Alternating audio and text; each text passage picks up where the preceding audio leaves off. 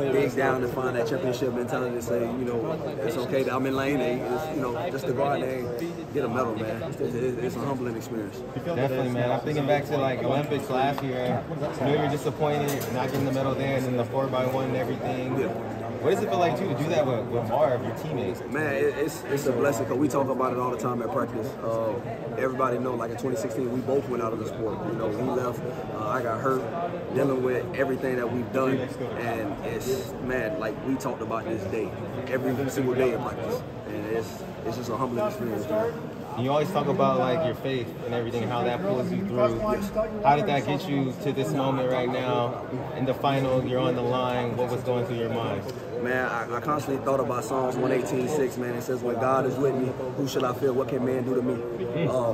What I represent when it comes to Christ, I don't put on a facade. My Bible is with me, 3 of them. I'm into the scriptures. I'm into Elohim, Yahweh. See, that's what I represent, man. At the end of the day, it's not no gimmick. At the end of the day, I do this for God and God only. I would die behind His word, and it gets me through day in and day out. You said 3 of them. I got nothing else to say. Real Hebrew text. You seem pretty emotional on that victory lap. Like, when did it hit you, the emotions? Man, just when I seen the names come up, it was just a blessing. Like I said, it's been a long time since I even seen a podium. And man, I'm still lost for words. Right now, I'm just thinking about, you know, talking to my mom, talking to my coach about how we can build from this and just keep moving forward. What drives you?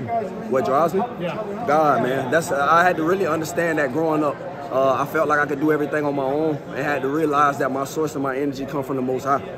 Man, it gets real dark when things don't go your way, and you got to understand what to lean on. You can't lean on yourself because you're not strong enough. You can't lean on nobody else because at the end of the day, the scriptures tell us, look, we got to turn to Him, not man. So to be able to understand that as a young adult, man, it gets me through all those dark times. It gets me through all those dark nights. So that's my motivation.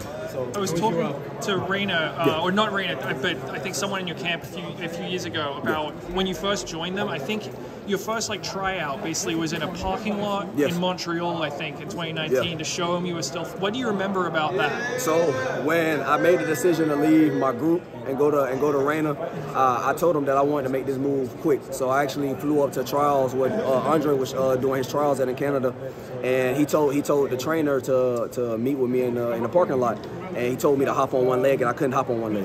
And then when he told me to hop on both, I couldn't hop on both. Like, that's how bad the Achilles was.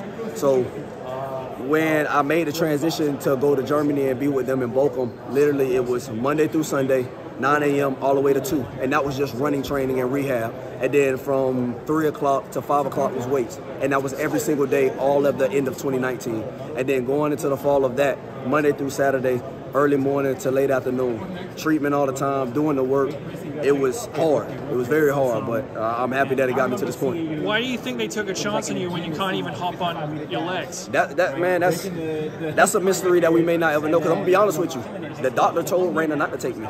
Like he said, this kid, his numbers are down. He doesn't look like he's gonna make a return. His injury is just too bad. And then in 2020, when I ran 990 and 987 wind dated, he was even shocked. Me personally, I don't know what I got to do to keep proving people that God is real, but everybody who doubts, like God shows Himself every single time. Every single time, even to myself when I wanted to retire and I didn't want to keep running, God came into my life and He showed me that I could do anything that's possible with Him. Every single doubt, since I've gotten my knee injuries, since my hip injuries as a kid, every single doctor said I would not be able to run fast again. So when was that moment that you wanted to quit? In 2018. Like, I already had a letter written up to my agent that I wanted to retire, because even for myself, I didn't see no hope. I could barely run. Like, I could barely run. When I wake up, it was pain. I didn't know what to do. Like, I honestly didn't know what to do. I was spending too much money flying all over the world, seeing all these doctors, and nothing came from it. Like, I probably spent like $300,000 on going across the world, seeing all these, like, I'm gonna be honest, first class tickets overseas ain't, like, I remember one time I spent like $14,000 on a flight, like, just to get overseas. What country was that? Well, I went to Germany, I went to Ireland, I went to California, I went to the UK. Like, I mean, I was flying all over the place, man, seeing the best doctors in the world. Once again, if you don't got faith, I don't know what to tell you. And How does this feeling compare to the bronze in 2015 in Beijing? Man, it feels a lot more exciting. In 2015, I was a kid, you know what I'm saying? Like I was a teen, you know what I'm saying? So I didn't really understand the beauty of that medal. But this moment here beats all that. It beats the gold medal indoors, everything, because of what I've been through. And that's why this medal means more than anything.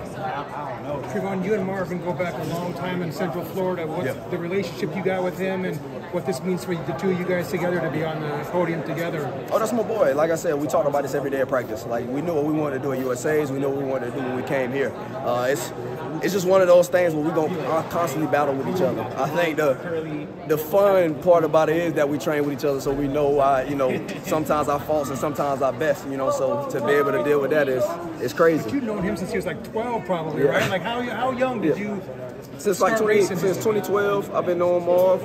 We've been racing probably since 2013, 2014, up until now. Yeah, it's been a long time. You were emotional out there on the track. We saw that on the TV, and it's got to be just this journey that you've been on, and finally to be in a moment where it goes 1, 2, 3. What was the atmosphere in the stadium like when it went 1, 2, 3 for America, and when did it hit you that look this was huge? Man, the crowd was crazy. Like the hitter screams and the emotion behind every voice in there when we did that, it was incredible. For sure. Thank y'all. Congrats.